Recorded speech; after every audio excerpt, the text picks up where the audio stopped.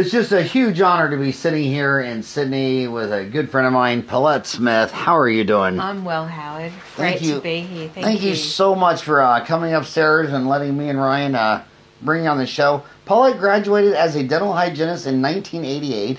Prior to this, she worked as a dental assistant.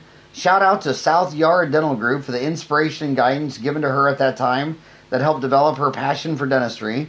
She completed a graduate diploma in adult education and training in 1990, worked in general and specialist practice and public and private service provision. When Paulette graduated in 1988, hygienists were not legally allowed to practice in Victoria, so she wrote a petition to Victoria Parliament to get legislation in place, was one of the first 3 to practice as a hygienist in Victoria. Now, is Victoria where Melbourne is? Yes. And, which basically, Australia has 2 major towns, Melbourne and Sydney, both 4.5 million people. And those 2 cities is about half the population of the whole country, isn't it? Approximately, yeah. Yes. Yeah. Paulette had a great career with many opportunities. A turning point was when she was offered a position at Dentistry International as a product manager. At the time, she felt she was turning to the dark side, but it was the best decision she ever made. The opportunity to look at the business of dentistry from a manufacturing and industrial perspective was eye-opening and so relevant for the enhancement and development of her clinical skills. After Dentistry, she was involved in teaching dental assistants, dental prosthetists, and dental hygienists, and oral health therapists. This was challenging and very rewarding. Teaching and mentoring the students was a valuable experience, and she discovered her passion for teaching. Paulette was the program coordinator for the inaugural year of the Advanced Diploma of Oral Health initiated at RMIT. Man, you've been doing this a long time. A long time. So you graduated in 88, so you're coming up on 30 years in the dental biz. In Victoria. In fact, you work for Dentistry, now it's on Dentistry Sirona. Yes, it is. The biggest American manufacturing company, Dentistry, traded company. as X-Ray, merged with the biggest one in Germany. Sirona. Yeah. And Sirona used to be part of Siemens. Did you know that? No, I didn't know that. Yeah, it was a so that's a huge company. I mean, I think Siemens is the largest company in all of Europe, and it was their division of Siemens, and they spun that off because those CEOs are always reallocating their portfolio, so much medical, dental, whatever. All of it. So what are you most passionate now? Coming up on your 30th year of doing this, what are you most passionate about now? Well, I'm lucky to have had an opportunity to do lots of different things, and in the last few years, one of my plans was to start my own practice, and so in the last few years I've actually opened a teeth whitening and dental hygiene studio, which is a bit way out there because hygienists normally practice with a dentist. So to meet the legal requirements around that, I've created a structured professional relationship with some local dentists, and it works really well. So I do a couple of days a week in my studio as a hygienist, so that's, you know, keeping up to date with my clinical skills, and I work a couple of days a week with Dr. Jeff Knight at Professional Dentist Supplies in Melbourne as their business development manager. So I love the industry side of it, and learning about, you know, the materials and the industry and the business side of dentistry has made a really big difference to the way I've been able to conduct my clinical side of dentistry. So lots of, you know, great opportunities have got me to where I am now. Yes, you remember she was at the very beginning of Jeff Knight's podcast. Yes. You just gave us a cameo for like 30 seconds. Yeah. So now what is pearlywhiteprofessional.com.au? pearlywhitesprofessional.com.au. Well, that was my website. When I first started, I kind of went, well, you know, people need to find out who I am and what I'm doing. So I put together my own website, and looking at it now, I think, you know, it's time that I modernised it and made it a bit more user-friendly. But it just represented what I was, you know, the new model of dentistry that I was setting up. And interestingly enough, recently on one of the Facebook posts, there's a dentist in the US that's just started a chain of businesses called Floss Bars, which... Floss what? Floss Bar. Send me that link, So, Brian. Floss bar. You can go to the floss bar at lunchtime and have your teeth flossed and polished, or get a scone and clean, or have your teeth whitened before work, after work, during your lunch. Was it started by a dentist or a hygienist? A dentist. In what city? Oh, God, now you're testing me. Don't know. Floss, but there was a huge, on the one of the American Facebook pages that I'm on, that was a huge outcry. Oh, what's this dentist thing she's doing, starting this floss bar thing? It's crazy, and it's but really successful. People are actually happy to go and get their teeth flossed and polished. They've got a night out, or they might want a little bit of cosmetic whitening to freshen up before they're out on a date. It's been super fantastic. So it reminds me of the model that I started with my studio, in that I just wanted to do teeth whitening and dental hygiene, and anything else I'm referring back to the dental practice. And I think it's a great model. It gives people an opportunity to get stuff done without the people are still scared to go to the dentist and have It's in New York City. Is it? I should have known. New York City. Yeah. Amazing. So good. I had to come all the way to Sydney to find out what's going on in New York City. That is well, if you ask any dentist or hygienist, is it about you or the patient?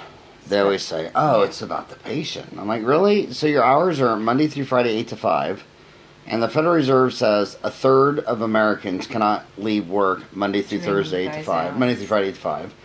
The patient goes to lunch at 12 to 1. That's when they all turn their phones over to an answer machine. Yeah. And I always thought it was insulting that, when I go on a cruise or you go into a resort, and the women can get their hair done, their nails, their this or that. And I'd be on a cruise ship and I think, well, I don't want a facial. I don't want to get my hair done. I'd like to get my teeth cleaned. Yes. But it's the dentist going to the state boards with their Bible in their hand, and it's all about the patient, and it's all about them. They say, well, can the hygienist have access to care and go sit up in malls and resorts and clean teeth? No, because I believe that no care is better than sub-doctor care. Absolutely. And it's like really? Totally ridiculous. So nothing is better than something.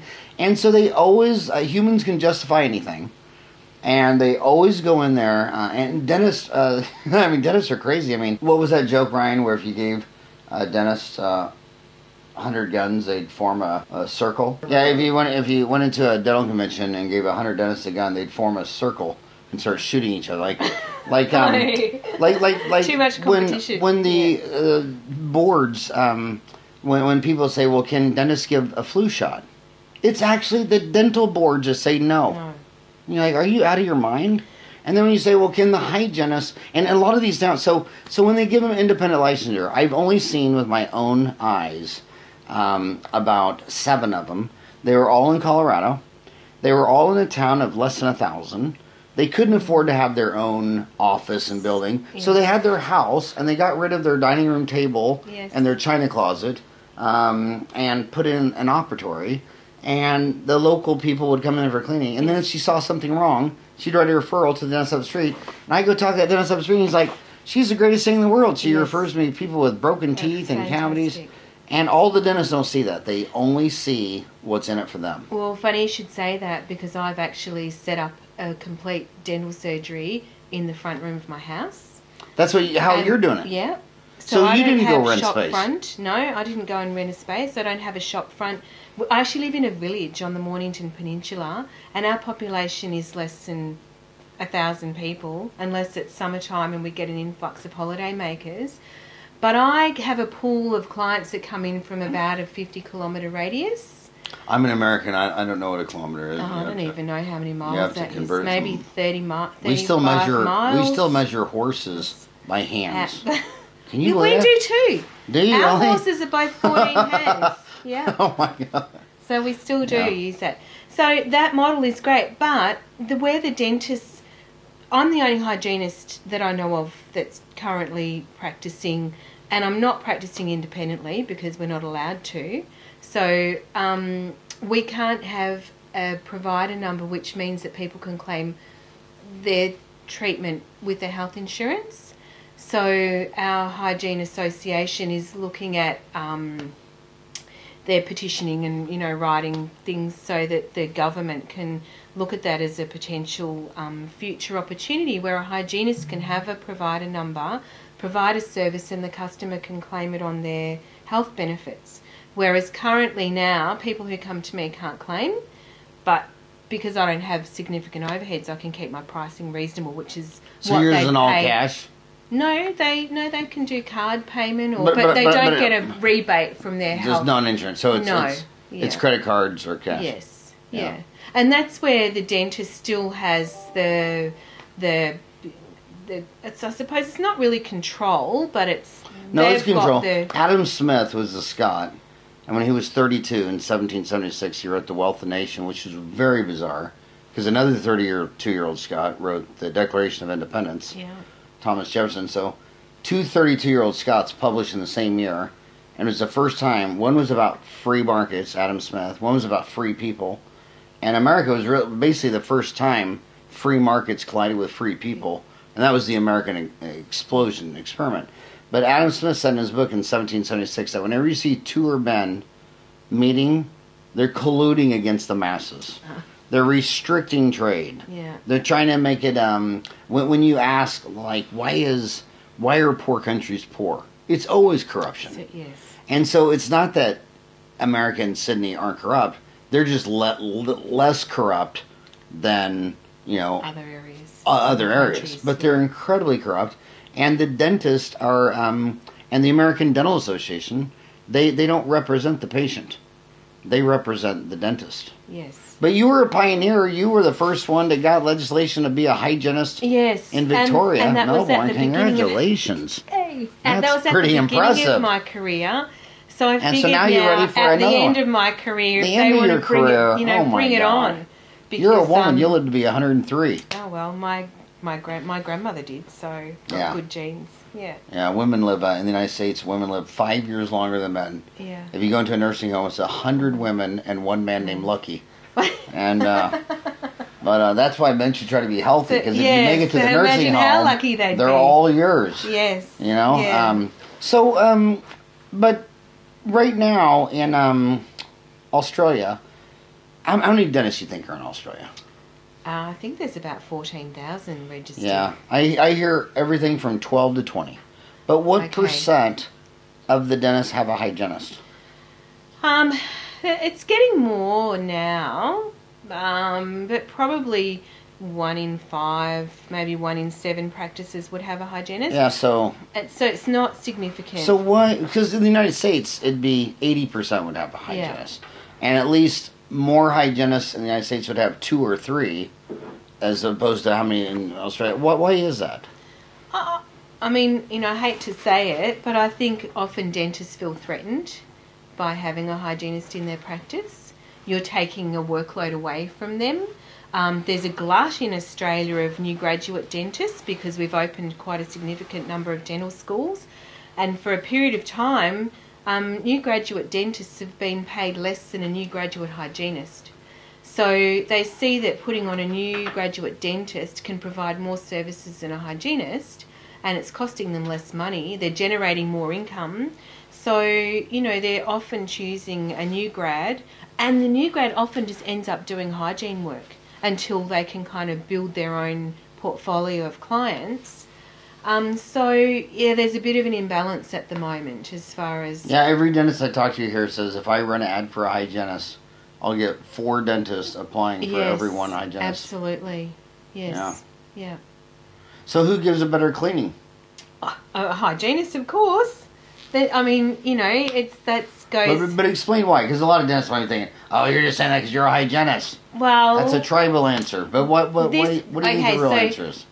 When I graduated, it's a long story, but I'll keep it short. When I graduated as a hygienist, we had like a little box at the end of the row of our dental bays, and they said that thing there, that's a Cavitron, and you know, brand name ultrasonic unit, and you only use that for people who have got significant amounts of supragingival deposits on their teeth. that's like the jackhammer for cleaning patients' teeth.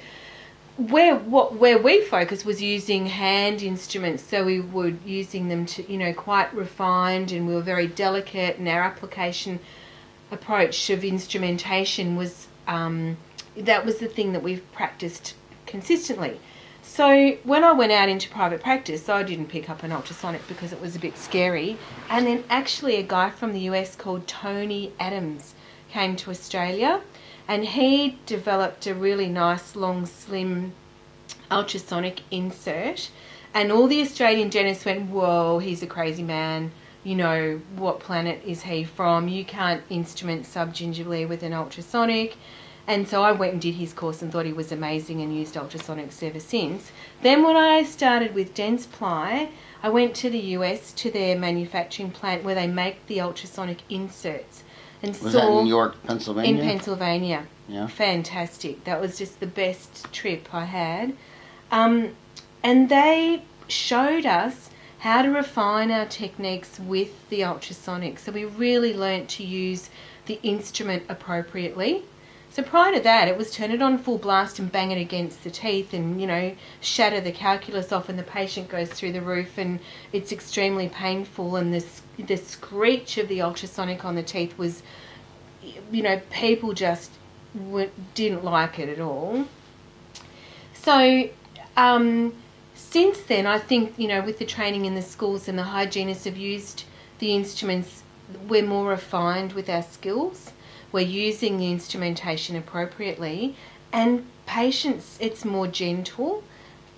We take our time. We've got more time to do a clean. My average, I'm lucky because I work for myself, but, I wouldn't see a patient under an hour.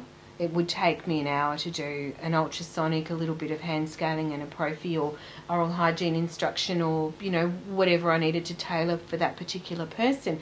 And the feedback I get constantly is, wow, I've never had my teeth cleaned like that before. You still hear that now, 30 years later? Yes, patient yesterday, I don't want to get my teeth cleaned, I'm freaking out. Haven't been to the dentist for 3 years just because I'm terrified of getting my teeth cleaned. So she came in, she had earplugs, music, she'd taken a couple of tablets before she came in so she could really relax. And she just went, that was unbelievable. I'm booking, where's your book? Book me in for 6 months, I'm back here.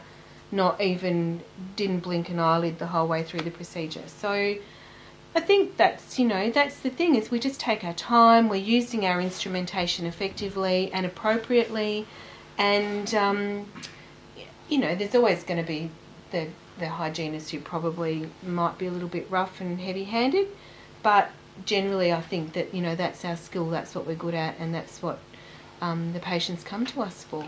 So how many dentists do you think you've worked for in 30 years? Maybe 10. 10? And what? But that includes working at the dental hospital in the periodontics department, where there is a couple of specialists that I was working with. So the one thing dentists they always do is they always have to reinvent the wheel, because they don't work. They don't, some lessons, it's so easy to learn a lesson in a book as opposed to sticking your tongue in a light socket and have to learn the hard way. And so many hygienists and dental assistants, they've worked in so many offices. What would you say was things that dentists did in the more successful offices that they didn't do in the least successful offices? Since you've seen 10, obviously some were better than others. What have you, working in 10 different dental offices, what do you think the smarter dentists did? I think their staff communication and appreciation was, that was significant. So where you worked in a practice and they were kind of pushing the patients through, and you didn't see enough patients, and you didn't charge that one for the toothbrush, and you had a break for 15 minutes when you could have been doing something, the attitude of not trusting, you're giving someone a job, so let them do their job and let them do it well.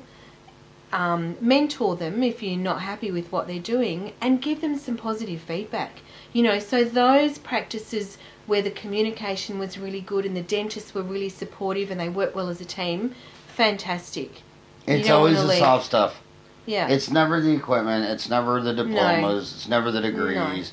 It's never, well, did you go to Yeah. the best dental school and graduate in the top of your class, or the worst dental school in the bottom? Yeah. It's never any of that, is it? No. It's always the people skills. Yes, absolutely.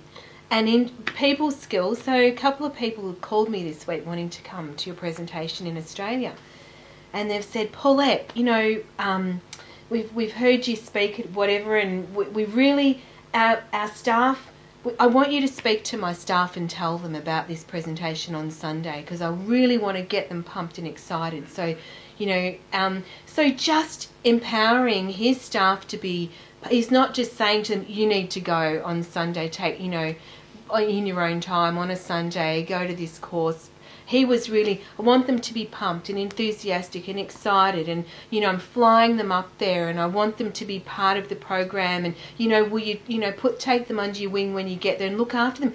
Like, I want to work for that dentist. He loves his staff, you know, and he's showing them that he loves them, and really kind of empowering them to be confident and you know, work effectively and help build his business for him. And of course they're going to, if he treats them like that. Every consultant will tell you that when you go to any course, could be root canals, crowns, ortho, practice management, the dentists that bring their whole team, those guys take home twice as much money Absolutely. as a guy who comes by himself to save the money. Yeah. Because they just don't get that. No. I mean, when someone calls the office, the dentist isn't answering the phone. It's the front desk is answering all the questions on orthodontics, implants, you know, everything. Yeah. So, this was unique for me because you had me lecture on a Sunday. Yes. I hardly ever do that because the Christians, the Sabbath is Sunday, the Jewish people, Sabbath is a Saturday, Yeah. and the Muslims, Sabbath is on a Friday. Okay. So what was the thinking on a Sunday? Well, the feedback, I've run a couple of short courses previously, and it's been of an evening, or, you know, trying not to encroach too much on people's Clinical personal time. and family family time. So the feedback's always been Sundays would be good. There's no kids sport. We don't have Saturday morning practice. You know, if I know about it well enough in advance, I can plan for it. And people like the idea of a Sunday. So, you know, okay, let's do Sunday. Well, you're an different. original. Yeah. That's I think in 30 years, I think this is the only time I've ever lectured on a Sunday. Really? Was for you. Yeah. Wow. And yeah, and it's funny how those religious days, the Sabbath, because way back 30 years ago, you know, Manhattan is predominantly Jewish in New York City, and one of my friends, Barry Musicant, said, we're open up 7 days a week, and everybody said, well, you can't do that. I mean, this is Manhattan. It's all Jewish. No one will come on Saturday, and no one will work for you on Saturday. He said, no, we're 7 to 7 days a week. This is Manhattan. There's people that need a root canal 7 days a week. Yes. Guess who has the largest endodontic practice? He does. In all of Manhattan. Yeah. The only guy who said, no, you can open on the Sabbath in Manhattan because people have toothaches on the Sabbath. And they would come. Well, there's a endodontist near us on the peninsula. She's the only endodontist for miles. She books you at 11 o'clock at night if that's when you need to come. Because she's got a family, so she does family stuff during the day, and she runs her clinic whatever hours are necessary to fit the people in. So, and I must admit, I do that too. If someone wants what to come I did on a when Sunday. I opened up my practice, I put up all my kids for adoption and gave them all away, and then they came back after college. Okay. So I didn't have to raise them, yeah. didn't have to pay for college. You could just go and work hard. Yeah, so I've only known Ryan for just a couple of years now. 5 minutes. And if you asked every consultant in America who's been doing dental office consulting for 10, 20, 30 years, say, what is the number one problem in every office? When you go to office, what is the biggest problem? They always say it's staff, and they always say that there's at least one, possibly two, sometimes three completely toxic, cancerous employees that have to go. I mean, everybody says that. Then I asked you, you've worked in 10 offices. What was the most important thing? You said how they deal with staff. Why do you think a consultant can go into a dental office and find out that Mary Lou is completely toxic cancer, and the dentist doesn't know, and he's been working with her for 5 years? And why do you think that is such a why is that such a problem with dentists? I just don't think they like confronting situations. You know, I know I've been in a situation where we all know there's an issue. How do you deal with it? And perhaps now I deal with it better than I would have previously. And I can see dentists might say, well, she works with me and I'm fine and I'm happy with that. I'm not really fussed about what happens in the rest of the, you know, if she doesn't want to scrub her instruments and someone else has to do them and everyone else is upset about that, I'm okay. We have an expression in Australia called pull the ladder up, Jack, I'm up. So it's pull kind the of... ladder up, pull Jack. the ladder up, Jack, I'm up. What does that mean? Well, it kind of means... you know, if, for example, if you climbed up onto a roof and 3 more people needed to climb up onto the roof, well, I'm already up there, so I'm going to pull the ladder up and you find your own way up onto the roof. So pull the ladder up, Jack, I'm through? Yeah, I'm good. I'm good. all good. I don't care what happens to the rest of you. So pull the ladder up, I'm good. Yes. The hell with the rest of you. Yeah. Yeah. And it's, you know, it's kind of... And what percent of the time is the toxic person doctor's favorite? How many times have you seen that? Or you'll see this. You'll see this massive turnover. Yes. Nobody stays more than 2 years, except doctor and the toxic lady who's been there 20 years. Well, you it's do like wonder. the only person who's been here during all that turnover is the one that everyone knows is toxic 1 minute into the office. Well, I'll tell you a story. Working in the teaching environment, there was some people that had been there for 20 years and staff had come and gone around them because they couldn't work with that particular person, and the university just went, we can't even deal with that. We don't even know where to start dealing with that. We don't know how to deal with it. We can only kind of suggest that they might do this or that or the other. But all the really great staff and team members and even the students were leaving in droves because we don't want to have that teacher, and staff were leaving because we can't work with that person, and that person still stayed. And it's so sad because Americans, they talk out both sides. They demand customer service. Yes. But then they always vote in these government unions for teachers and government workers.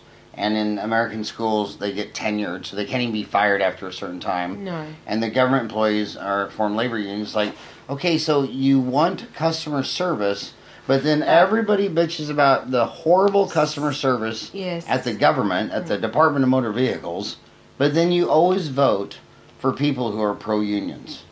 And it's like... You wonder why things don't change. Yeah, you can't have your cake and eat it too. No. So dentists just... they don't want to confront. I just think, or they don't know how to. We joke about how dentists learn how to not be very nice people at university. It's like, be a bad dentist 101. That's the, DAs in Australia, that's what they do. My dentist learned how to be, and, I probably can't say the word, but... You can say the word. Well, they go, my boss is a prick. He's just a prick. He's a prick. Yeah. And he learnt to be a prick at uni. That's what they say. He went to that class 101 because they just don't have good people skills. They're not good at talking to people. They're not good. Sometimes, you find even in their communication with their clients, and I've seen it because when I'm out assessing students in the workplace, I observe how the dentist communicates with the client. And they'll say, well, I've just examined your mouth. You need 4 fillings, a root canal and 3 crowns. So just go at the front and make an appointment with the girl at the desk, and I'll see you then when you're booked in to do that. So there's no communication. How do you feel about that? Were you aware you had a problem? Financially, these are some options we could look at. This is urgent, this can wait, how does that fit in with you? There's no communication. It's just like, yep, you need to have stuff done, so go out there and make the appointment. And they wonder why the patient just pays the account, walks away and doesn't come back. Yeah, and the dentist don't even want to accept that. Where you have data for we're just on cavities, not veneers and implants. Yeah. They only drill, fill, and bill 38% of the diagnosed cavities. So they can't even they can only get 1 out of 3 people with a cavity to get a filling. Because, and the ones that do well have got the lovely dental assistant sitting with them and saying, "Oh, Mrs. Jones, you know, they're giving her the love and the warmth, and we really care about you, and I'm going to nurture this relationship." And the patient, if they do come back, is coming back because the dental assistant is the one who's showing them the love, and they're trusting that person. They don't feel threatened by a dental assistant, you know, where the dentist is on a pedestal up here. They won't ask questions, they don't question the treatment plan, they just go, okay, that's what the dentist said. But the dentist will leave the room and they'll say, "So, you know, really, what's the story with that? Can you tell me more about that?" And, you know, the dentist walks back in the room and everyone's like this again, like, "Oh, the dentist is back, we can't talk." And it's a shame, because if the dentist could establish that rapport and build that relationship and show them the love, they would have patients queuing up at the front door.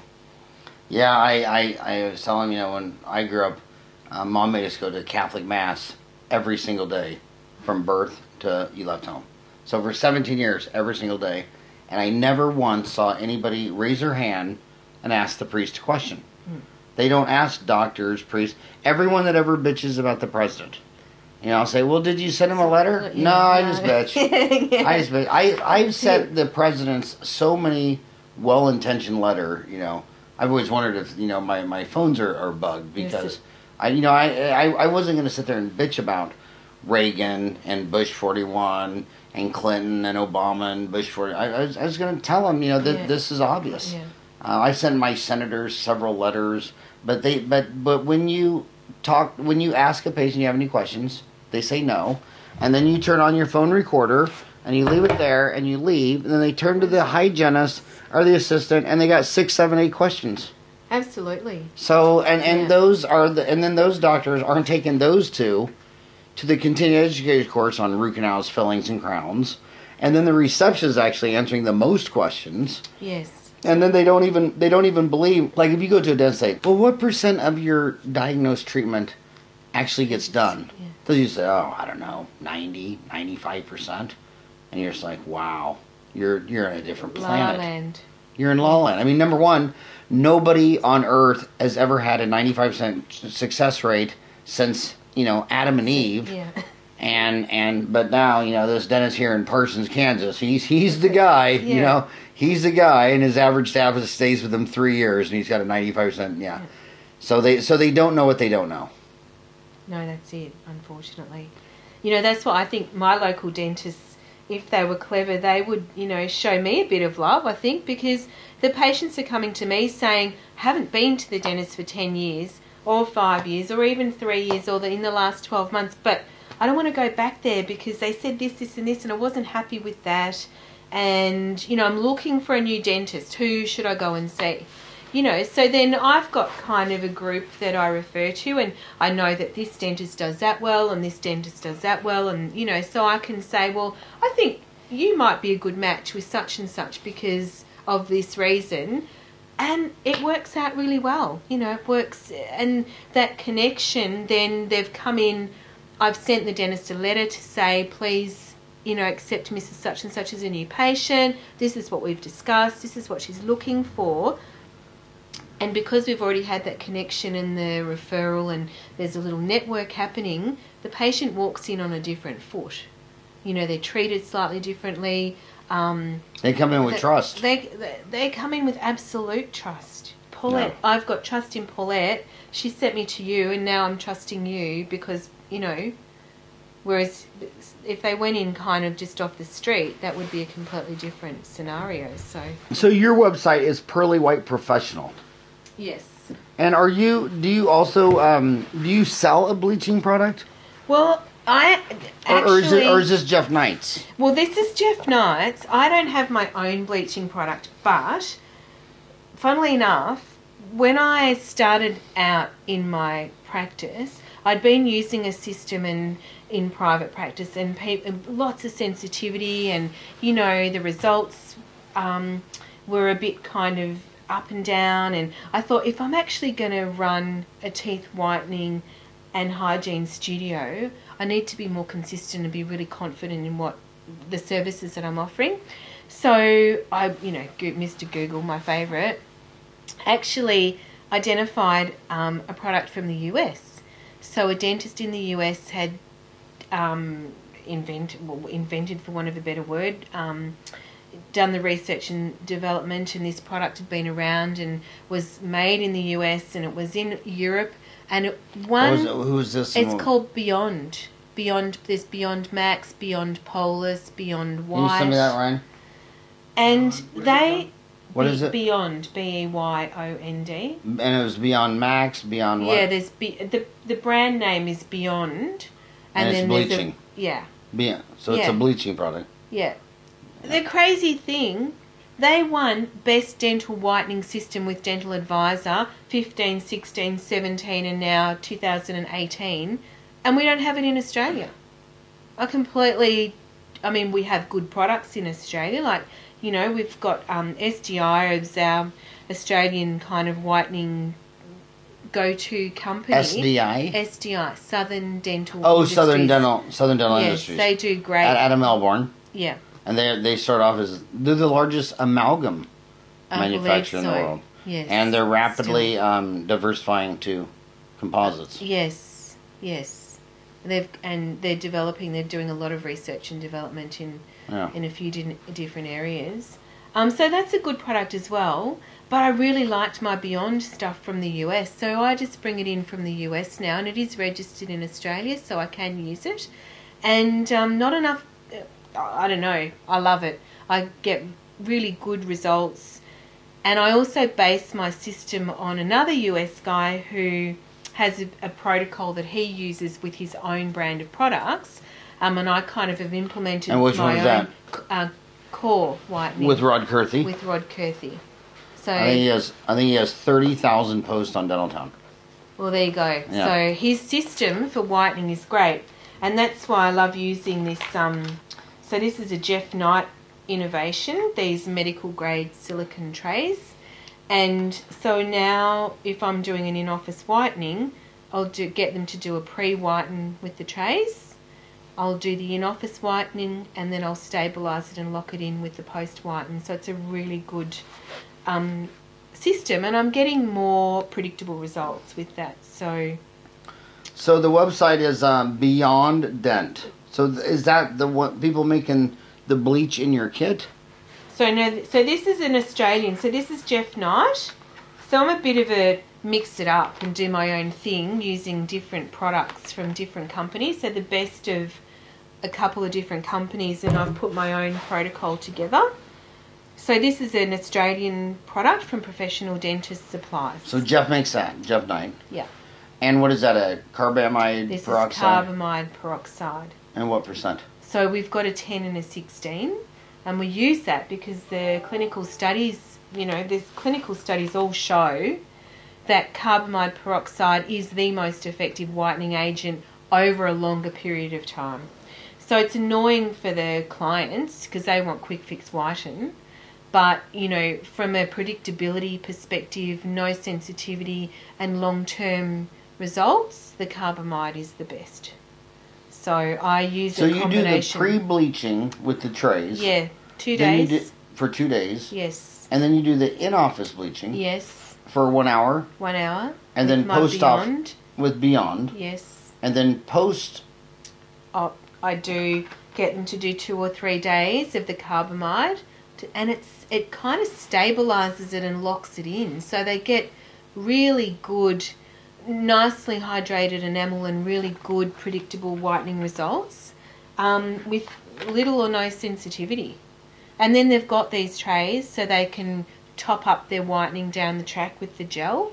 Well, the nice thing about those pre-made trays is now you don't have to have alginates, pour up stone. I was making my own trays. That's so the crazy. time and expense involved. And how much are those trays cost? So the dentist would buy these for about $90 for the whole kit. So that's just what I read about that is, good Lord, to have the assistants go set up the alginates, take the alginates, then go back there and pour the models and let them set up for an hour. And then trim the models, then do the suck down. What? That's an hour. Plus, and the chairside time. So the dentist needs to run through. If you're doing take-home whitening with the patients, you know, that's dentist or hygienist chairside time, plus the lab time, plus the, you know, the components and the lab, the trays that they're paying for. So the average take-home whitening in Australia is around $275 to $450 for the trays and the gel. So the dentist, you can sell this at the front counter. You know, you could have this sitting on the counter. The patients can ask about it, purchase it, take it home, you know, for under $150. So what is your suggested retail price? Around $150. So you're Australian. So it costs 90 Australian, and Yes. you're selling it for 150. Yes. At the counter. Yes. Nice. Yeah. So there's no costs involved, and we have a legal requirement that you can't sell anything more than 6% hydrogen peroxide to a client. So if you buy whitening products in a pharmacy, in a supermarket, or at the beauty salon, it has to be less than 6%, and only a dental professional can prescribe more than 6% or provide a treatment with more than 6%. So because it's carbamide, it's under the 6% limit, you can have it at the counter in the DA's. Did you hear that went all the way to the United States Supreme Court? No. Yeah, so last year, I think it was one of those, I think it was North Carolina or Tennessee, one of those, there were people selling bleaching at the mall. Oh. And the dental board filed suit and said, you can't do that anymore. Yeah. And so they filed back and said, well, you know, we can't. We're not under your jurisdiction. You're dental. And they said, well, that's our space, and you can't do it. Only dentists can. And it went to this, all the way to the Supreme Court, and the Supreme Court said that dental boards usually act as a good old boy club for their people they're regulating, and that that's a restraint of free and fair trade. Yeah. And then there was another landmark decision in Texas where some guy declared himself a specialist in implantology, and the American Dental Association said, well, no, we only have 9 specialties, and implantology is not one of them, so you can't say that. Wow. And they sued him, and it went all the way to the Texas Supreme Court, and Texas Supreme Court said, who is the American Dental Association? You're not a government agency. You're not a regulatory agency. You can't make those decisions. So, you know, you can kick him out of your club, but... And in fact, this guy is a specialist in implantology. That's all he does. Wow. He's not even... so he's restricted his practice to you're implantology. So the American Dental Association is starting to realize they're a club, and they're just a membership club. And the state boards are realizing that you just can't pass laws so that the dentists get more business. True. Wow. You have to create more competition. Well, we had a case in Australia where a beauty therapist did teeth whitening and burnt all the gingiva of the client, and the client obviously complained about that, and that was the point where they went, right, that's it, this is the restriction, this is, you know, and lots of dental companies were already selling much stronger whitening products, so a lot of companies went out of business at that point because they could no longer sell their products to the general population. So Ultradent makes opalescence. Yes. And Dan Fisher spent well north of $1 million in legal fees trying to get it approved in the United Kingdom. Wow. In the United Kingdom, they just wouldn't. There was just one guy who said, no, dentists should not bleach teeth. And that was it. And again, that's a dentist shooting their own profession in the foot. You know, it wasn't. You say, well, who kept dentists from bleaching in the United Kingdom? It's a damn dentist. Yeah. So. Well, we've got there's an actual, a couple of my clients are beauty pageant people, and they've won like Miss Australia, and one went over to the US last year for the Miss Universe. And did she meet Donald Trump? Not that I know of. Doesn't he own? But they've got a little club where they've got they bring in Crest strips from the US because Crest stopped selling their teeth whitening strips in Australia, and they're slightly stronger than the ones that are available currently in Australia from a different company. So there's a guy in regional Victoria that brings in a shipment of it once every few months, and all the beauty people buy direct from him to get their teeth whitening strips. Is quite well known in the industry. So, you know, there's always ways around things, highly illegal, but people are buying it, and he keeps bringing it in. If drugs can make it in Australia, I'm sure teeth whitening strips can make Teeth it in whitening too. strips.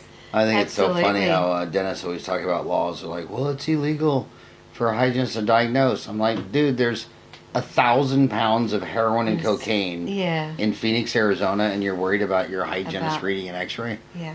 I mean, well, your husband's a police officer, so... Yes, so we know what... So if they banned all guns, who'd be the only people with guns? Well, the police officers and everyone else who wanted them. And it would be the criminals. Well, yeah. I mean, right? Well, that's it, because they would still they would just get them from wherever. Yeah. As many as they wanted. The interesting thing about those beauty pageants, I've seen this in 30 years. I've seen it about a half dozen times in 30 years, where girls are 18, 19, 20, 21, and they're trying to be a model, and they pull their lower molars to accent their zygomatic arch. They want their mandible to sink in so their cheekbones get bigger. Wow. And I know one girl who, when she pulled her wisdom tooth, pulled all 3 molars on the bottom of each side and then got cheek implants on her zygomatic arch because she wanted this very accented deal. Wow. And I just want to say for the record that when you look at my face, it's all natural. There's no Botox here. I'm not even wearing a wig. Oh, there you go. This is all natural. But I mean, that's commitment to modeling to pull all your molars. That's incredible. Haven't heard of that one. So they can order all of those? Oh, yeah, so these are available only through the dentist. We're not selling them, through kind of the pharmacy or anything like that. What website would they buy them? They're dentists. They'd have to buy it. So we don't sell... Because Professional Dentist Supplies is a wholesale manufacturer, we don't sell direct to the public. But do you sell direct to dentists? We sell to people like Henry Schein in So you only sell to Australia. distributors? We sell to the distributors. Yeah. Amalgadent, Adam Dental, Medident, the big... And what made you want to... so in America, about 75% sell through distributors, like Henry Schein, and 25% sell direct. What made you want to go through distributors instead of selling direct? I think it's just got much bigger reach. PDS has been established for 30 years, and so we've got a good distribution network with the big companies in Australia and the little companies for that matter. So, it's easier to put... I can do training with staff at the companies and train 5 or 10 people, and they're going to go out and each talk to another 20 or 30 people. Whereas if I was out on the road trying to sell direct to dentists, I'm not going to have the reach that I've got going via these main distributors. So, and what do they usually mark it up? Like if you sold them for $1, what would they sell it for? 10. $10? They mark it up tenfold? Sometimes, if there's enough margin in it, some of the things might go $1 or $2, and other things will go. Their markup is often around 70 to 80%. Wow, that is amazing, and it's a mixed business because I see you used to work for Dentistry. Yes. And Dentistry has some divisions like Tulsa Dental Product, which is their endodontic division. They sell direct, and then they'll have other divisions like Caulk, who only sells through distributors. Yeah. And then I think the bizarrest strategy is Henry Schein won't let any of their companies list their products on Amazon. If you list on Amazon, they won't carry you. But Henry Schein sells all of their Henry Schein products sundries on Amazon. It's like, what? Yeah. So you can buy all the Henry Schein generics on Amazon, but if 3M or Dentsply or Ivoclar, they list their stuff on that, Schein would throw a hissy fit. Incredible. So we're living in strange times. We are, yeah. I mean, because the first thing I thought is I'd have that on Amazon in an hour. Oh, look, and maybe down the track we'll develop a consumer version that we do sell direct to the public. We might just kind of zhuzh it around a little bit, do something a bit different. So, I mean, because we've set it up, for example, we've got these QR codes now on our products so that someone can scan that code and it takes them directly to a YouTube video about the product. So, you know, people are going to be seeing these things on social media, on Facebook, on Instagram. There's a company in Australia that do the, you know, I just used my Pearly Whites product and look at my teeth, and they do the groovy kind of blue light thing and everyone loves it. So maybe we'll add a blue light to it and sell it to the public and do the same kind of social media marketing. No, you should, since the light has zero research. Yeah. All the research on the light says the light has no effect. No, but people love it. Yeah, so that's all that matters. You should have the first bleaching that works with your smartphone flashlight. No, there already is one. There's one already. They use the... Yes. Yeah. You plug a connector into the end, into the microphone jack, and it's a little mouthpiece like that, and it shines on your teeth after you put the gel on. Perfect. Nice. Since it doesn't do anything anyway, might as well just be flashy. People love it. And you're using your smartphone. Yeah. It's amazing. So, what else are you and Jeff Knight doing? Is it mostly the bleaching, the now? So we've got a chlorhexidine product that's we call it chlorofluid gel, and it's a chlorhexidine fluoride gel. It's been around in Australia for about 30 years, and it's a go-to product for patients who have gingivitis and who have had periodontal treatment or mouth ulcers. And, you know, we've all got those patients when you look in their mouth and they've got generalised bleeding and they say, but I brush and floss, you know, I do that every day. And, you know, they're the ones that you go, well, if you just use this gel, it's going to make all the difference. And you can still brush and floss every day, but brush and floss with the gel. And the chlorofluid gel helps to eliminate the nasty bacteria that's causing the gingival bleeding and irritation. And, you know, they get great results with that. So... Well, one of the things that it always had me exciting, like when you talk about carbamide peroxide between 10% and 16%, what I noticed the first 5 years out of school is that if you didn't floss every day and you had a kind of a mild gingivitis, that bleach would burn like hell, and you'd say this was very sensitive. Yes. But the people who had no bleeding points and who brushed and flossed every morning, brushed and flossed every night, they were fine. So I'd always plant the seeds in my patients. I said, look, now. This bleaching, you know, on me and my staff, there's no sensitivity.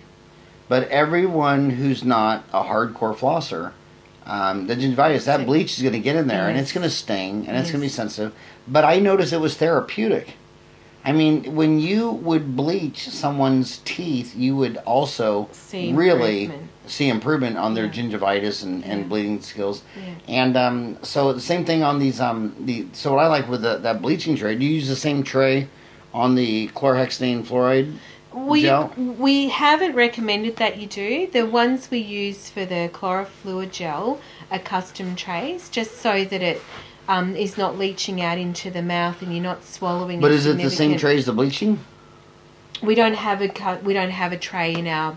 So the chlorofluid gel, we sell it in a pack we sell it individually, but because chlorhexidine is known to cause surface stain on the enamel, we sell it in a kit with a carbamide peroxide gel, and the dentist, you can either just brush it on, so you brush and spit, or the dentist can make a custom tray to put the gels into. So that's different to this tray. But it's a good idea. Because chlorhexidine does not stain teeth. It stains plaque. And what I loved about Paradex is they would come in and say, this is staining my teeth. And I'd say, really? And so I'd set them up in a chair, and I'd raise the chair, and I'd give them the mirror, and I'd just take a toothpick. And then there'd be all this brown, especially in between the teeth. Yeah. And I'd take a toothpick, and I'd just wipe it off. I said, now look, this stains plaque. Yes. That's why you have gum disease. You're not removing your plaque. Yeah. And that was another thing that I learned out of the gate, that would you rather cut a 2x4 in half with a handsaw or a power saw? Because some of those people, the only way they can make chlorhexidine gluconate not stain their teeth is with an electric toothbrush.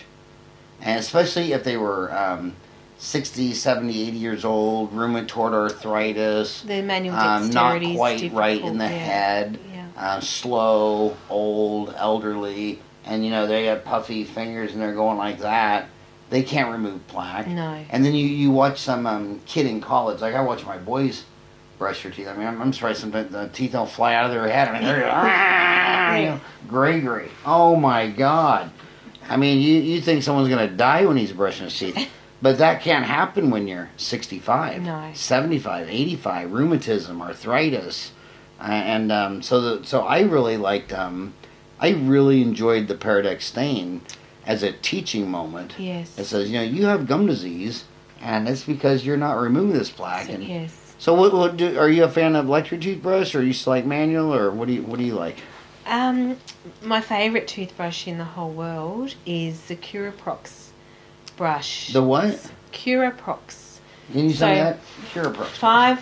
It's called the Curaprox 5460, and it has 5,460 bristles. So super tightly packed, small head, really soft. Who makes it? Curaden Switzerland, I think, make them. Switzerland. Yeah. The Rolex of toothbrushes. Love them. And they come in really funky colours. You know, so I just buy those in bulk and give them to all my patients. I like the electric toothbrush, but So is the Curaprox is a manual brush? It's a manual brush. Okay. Yeah. And it's really tightly packed with super soft bristles. Bucket loads of them, more than any of the other brushes on the market. And yeah, so I'm a convert to the Curaprox brushes. Love them. They're my favourite. Curaprox Ultra Soft Toothbrush. Yeah. At curaden.com.au. What's curaden.com.au? So I guess that they also make is that other a distributor? products. Is curaden.com.au, is that a distributor?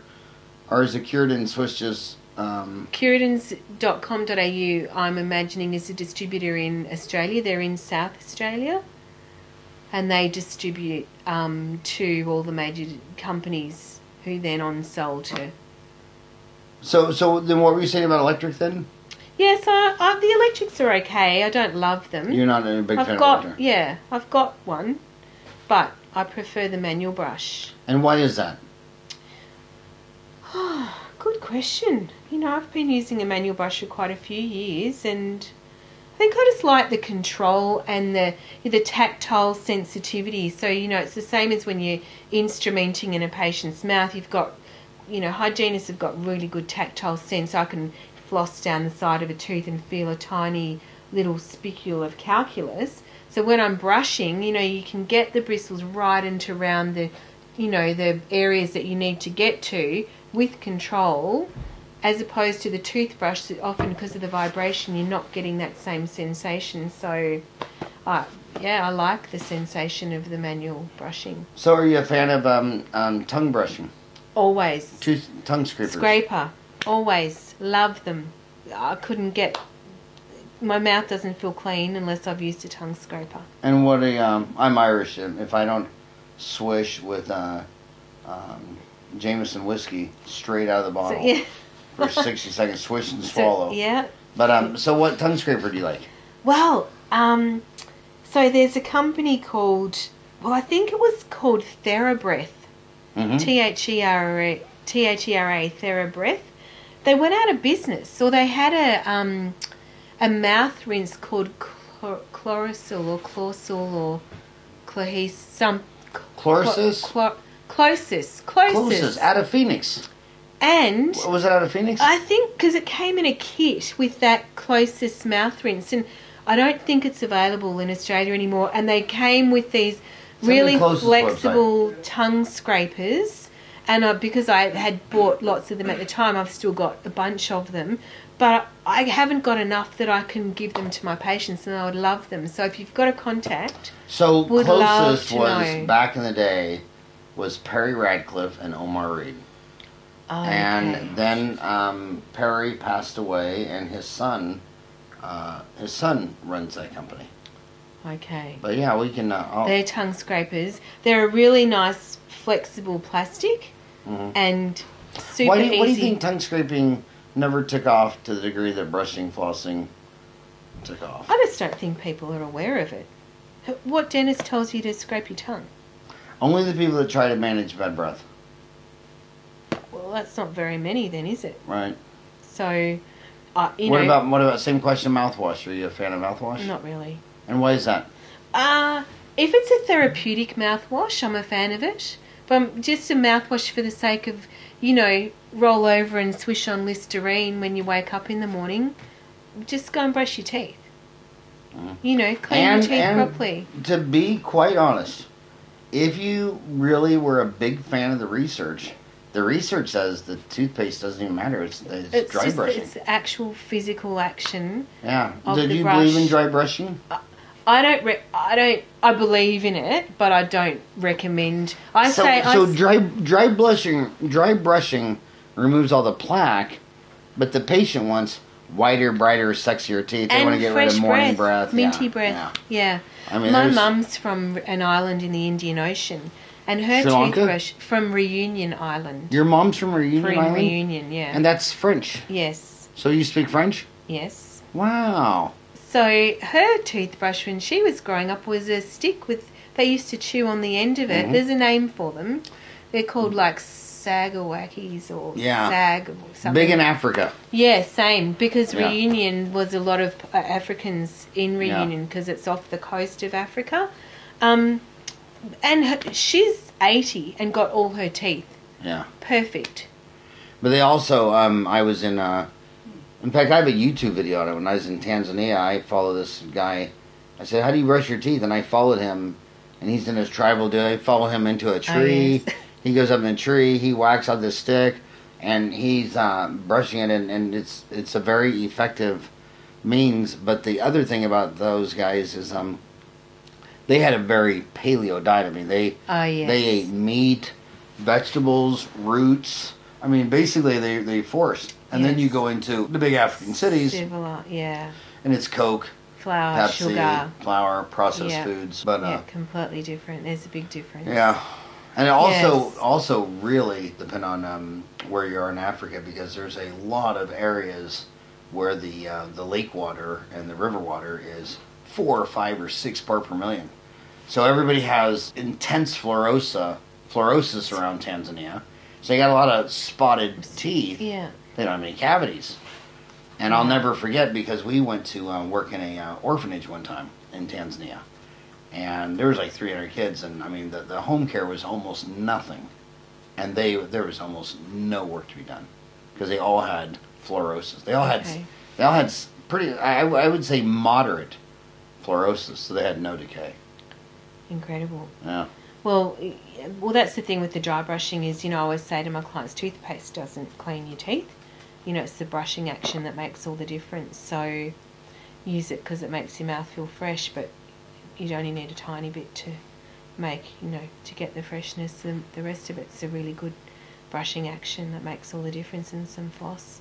Floss on a stick is good. Anything to get in between your teeth and, zhuzh around so you get rid of the bacteria. That's all better than nothing at all. So, well, man, I'm so honored to have you come on the show. I mean, to think that you were the one who wrote legislation 30 years ago to get hygienists in Victoria, and here you are 30 years later trying to get independent practicing hygienists. I mean, you've been a pioneer and a mover and a shaker for 30 years. It's an honor to know you. Thank you so much for coming on the show. Can I just say, I saw you in Melbourne last week, and it was honestly the most entertaining and clinically or business relevant dental presentation I've seen in 30 years.